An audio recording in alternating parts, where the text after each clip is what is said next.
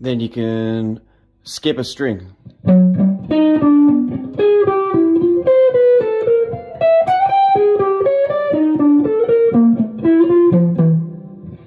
Same thing over here.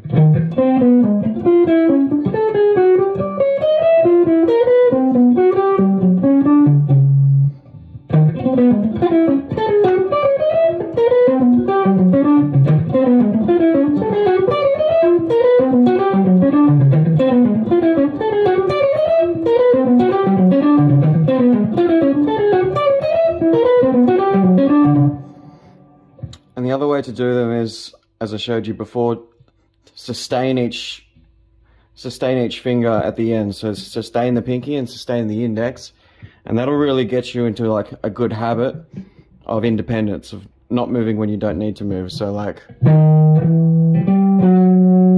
you hold that little chord there, that 2 note. So like a major second.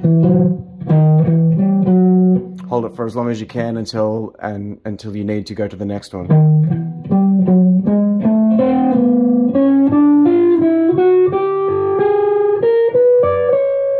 And same thing back the opposite direction. You get little like power chords and things.